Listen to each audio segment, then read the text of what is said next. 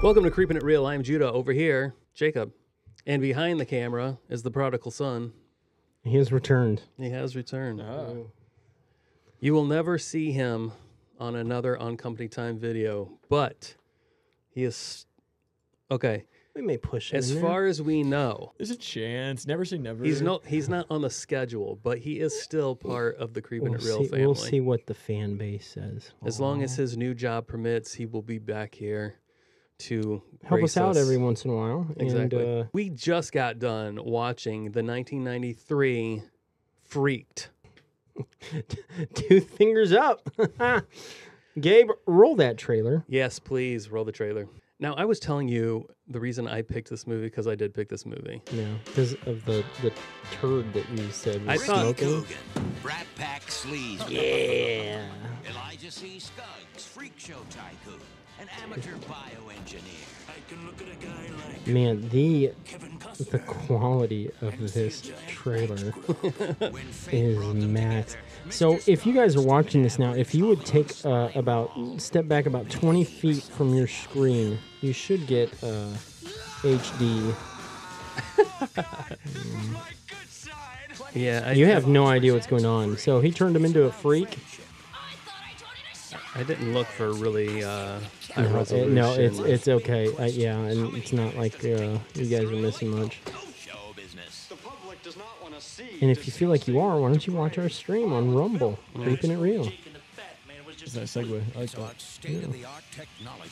You know, one of these days I'll get as good as Linus is at his sponsor segue. Who's Linus? Linus Tech Tips. I thought you were going to say Ben Shapiro. Ben Shapiro, man. His rice is super wet. That's the meme.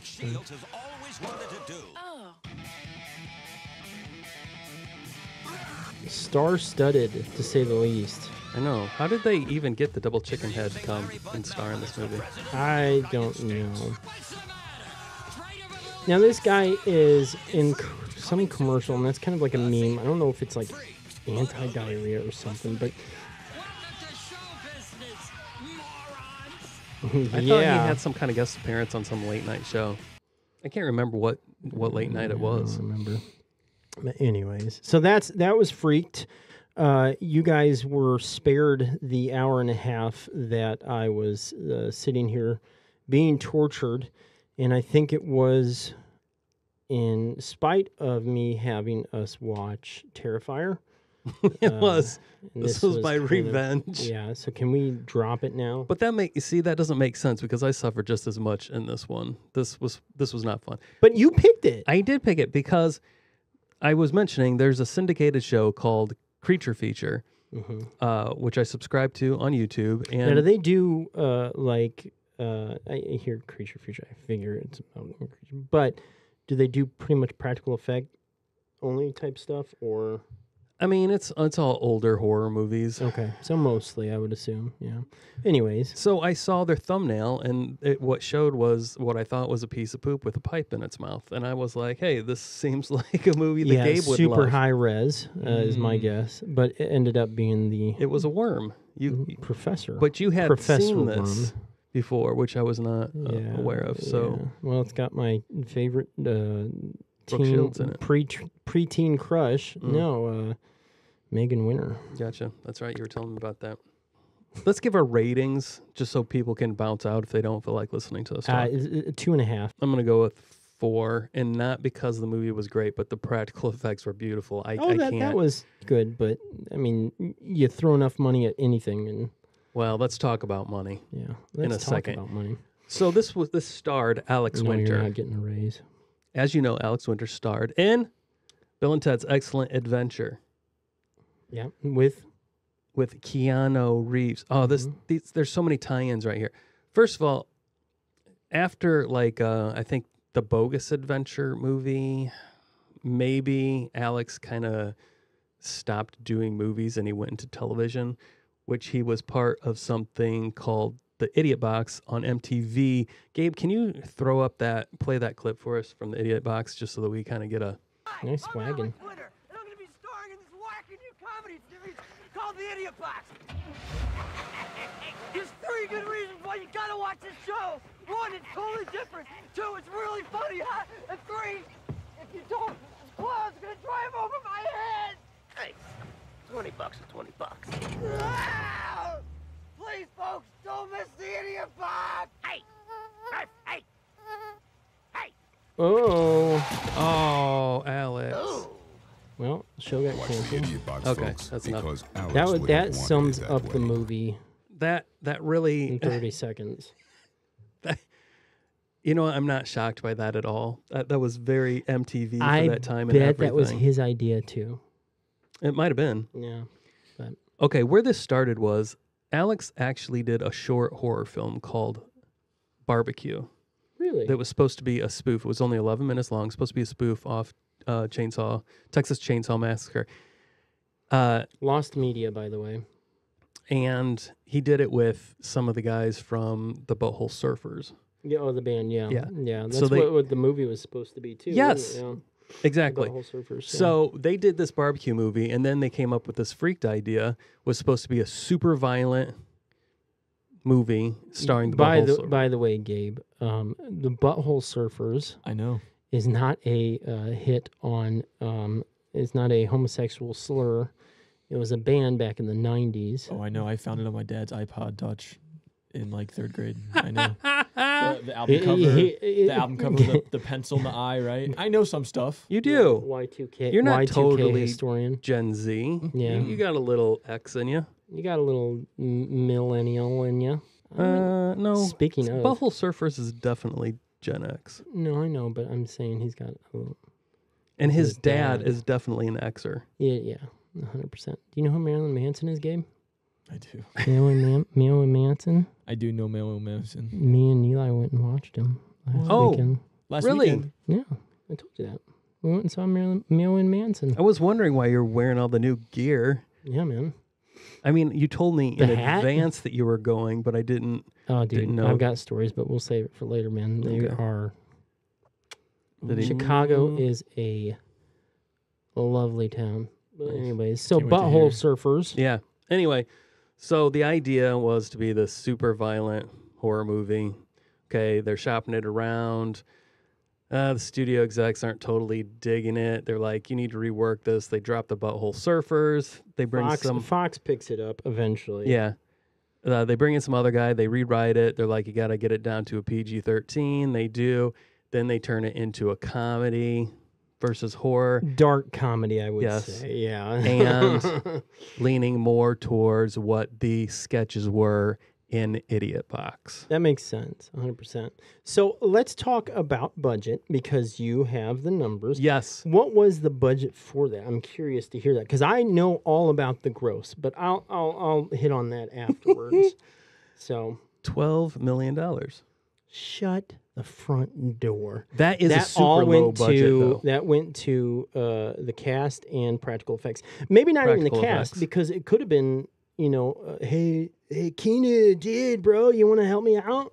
That I love that you bring that up Mhm. because you told me that Keanu was in it, but I didn't see him in the credits. And I'm looking online. I go to IMDb. He's not in the credits. I'm like, what the heck? Then I find that he has an uncredited part as the dog boy. Yep. No credit. Okay, the budget $12 million. Sean was like, dude, take me out of there. He got $1 million for doing that part. Well, yeah, man, he probably sat in the makeup chair for hours. But that is yeah, crazy. When your whole budget is 12 and he gets A 12 of it? $1 million, that is an insane payout Yeah, for that. So he probably talked him down from 2 as a buddy. Maybe. Man. No, but anyways, you let me know when you're ready to hit gross because I'm full. I am full. Well, there's more to be touched on before that. Mm-hmm. Okay, so this dude, Joe Roth, he's into this. He's the studio exec. From Fox? Yeah.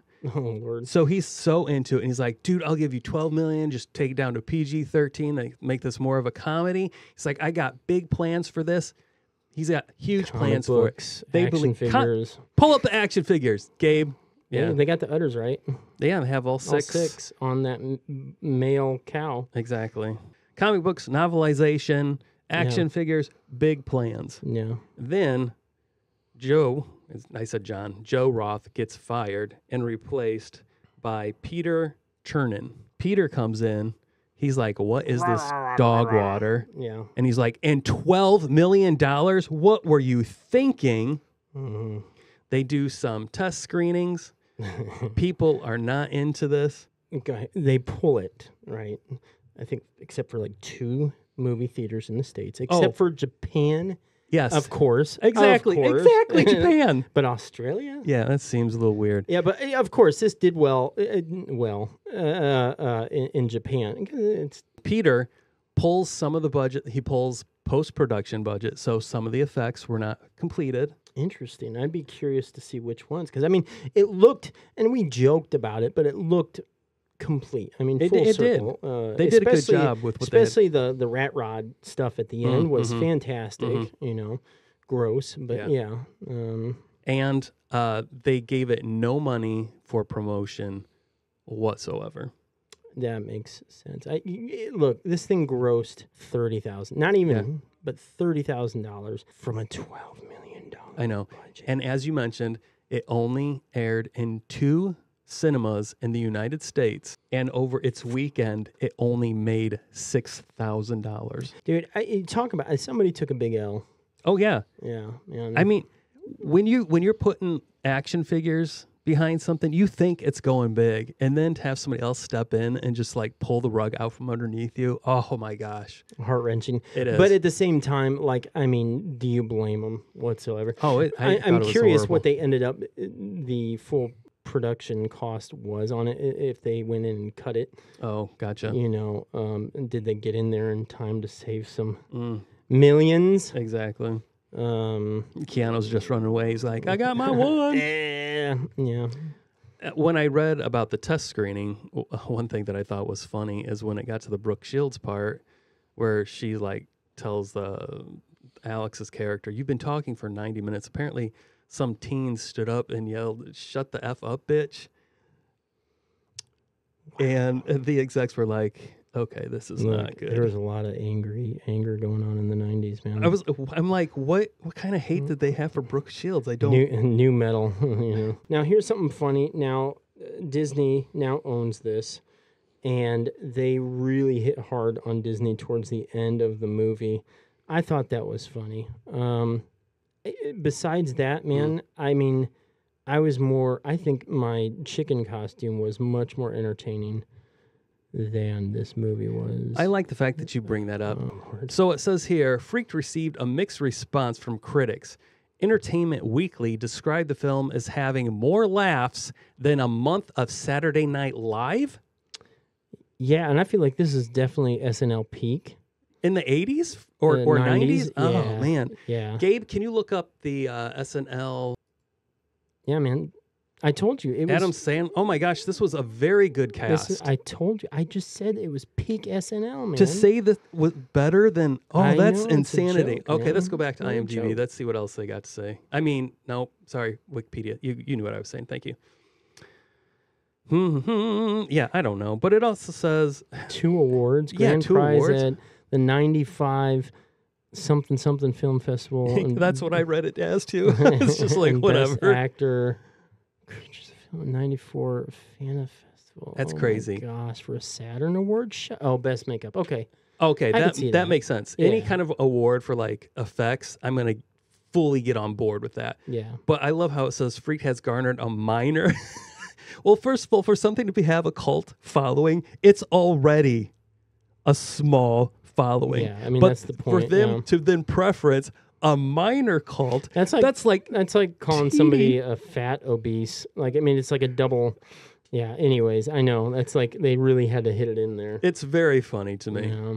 But So- it has had, it's like somebody actually thought this was good enough to put on Blu-ray, and they have all these extra features and everything on it. I'd be curious to see how that did. They have you know? Because like this, stuff. and come back we'll to us, save you but- guys from watching it if you want. This isn't even worth a cult following type watch, in my opinion. Like, they've got some suggestions here, like UHF. Like, I think that's good enough for like a cult watching. But this was, in my opinion, just a waste of an hour and a half. Like it was an infantile version of Naked Gun. And that's already exactly. childish. It really is. And, immature. It's just kind of like you and your buddies in third grade going, pencil looks like a wiener. That's essentially the entire movie wrapped up in a sentence. So I did not like this movie. There are people out there who like this movie. If anybody who loves this movie is watching this review and is pissed off that and you have two brain cells to rub together. Wow. Yeah. I want you to comment. Jake is a chicken shit. And tell us, I mean, I want to hear what it is let's that you... debate. Let's debate. I mean, the internet is just one big stage for debate. That's true. So let's hear your reasoning.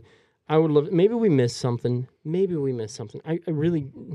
I'm not here to hate on you. I would just like to understand. No, I joke about the two. But... We never talked about what the actual synopsis is. We have... Is there one? Yeah, there is.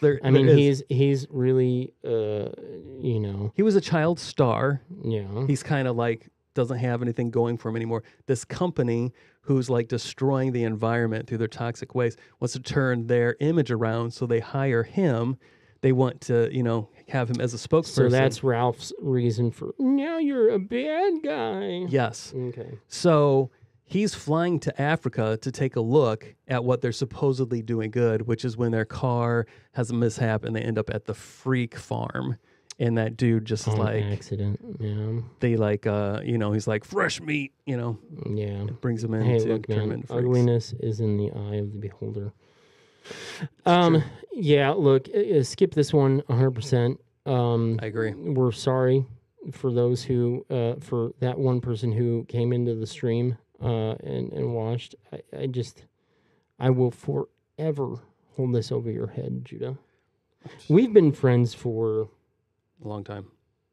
I don't know the exact years. I have to sit down almost and figure 15 years. Yes. Almost 15 years. And this has made me question that friendship. And I mean, I was almost like at a point where like your family. You're taking back the family card? This has severed the ties. You are uninvited from Thanksgiving. I hope you rot. Wow. You were taking this worse than I did Terrifier. No, I'm just joking. But in all seriousness, it's a skip. I mean, for sure. It is. The only thing I can say is the practical effects were amazing, but having to sit through... Sure, if you put it on mute while you watch it, if you want to watch for the practical effects, put it on mute. That's great. I mean, that's a fantastic solution. You're not going to get any high-res photos on Google. Probably not. But no. Hey, Gabe, what did you think? I mean, I went to go pee and ended up talking to Edgar for like 20 minutes. So what you did is you go, I'm not going to go poop, guys. Don't worry. What happens? I didn't want to blow up the clean bathroom. The guy comes back after being gone for 2 weeks and has to go to the bathroom. Just pee-pee. I don't get it. Just pee-pee. Yeah, so Gabe took any advantage he could to get out of here and not finish watching this movie. Yeah, it was rough watch. Yeah, I think even Pudge at one time started hacking and rough watch. I forgot Pudge was sitting on my lap that whole time. Yeah. So no, I joke about it, being harsh. It's not. It has zero value in my opinion. Yeah, I wasn't into it. It's all the cringiest stuff of the 90s. Like comedy wise, like really, I mean, Bobcat, Goldwith, or whatever, it's just all there and it's all, ugh. And so, yeah, it left a bad taste in my mouth for sure. So, hey, next week, guys, we will be watching and streaming the peanut butter solution. So, if you guys are interested in watching that with us and hearing our commentary, go ahead and catch us on Rumble. We'll be on there streaming. Otherwise, watch out for our review on that next week on right YouTube. Here. That's right. So we've been Creeping It Real. I'm Jake. This is Judah. This is our soon-to-be replaced Gabe. And no, we're joking. Wow. Hey, Gabe, we actually it was a nice surprise to have you pop in right when My we heart started. lit up when you came in. Yeah, I was excited. I was like, man, I can't wait to tear this kid down. No, we missed you, Gabe. Seriously. But anyways, hey guys, thank you for Creeping It Real. We'll see you next time. Bye.